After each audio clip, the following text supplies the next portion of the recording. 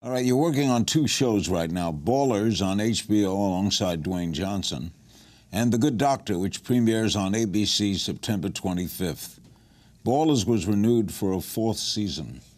How do you explain its success? Well, everything Dwayne Johnson touches these days is kind of gold.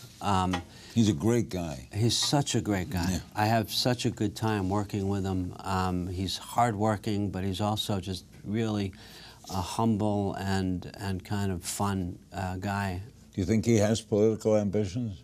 I mean, I He haven't. would do well. I haven't asked him directly, but I certainly read the stuff and saw the spoof of it on SNL. I think he's a serious enough guy to think about it seriously, and I think that his likability is so incredibly high. I don't know what his politics are, but I know he's a good man.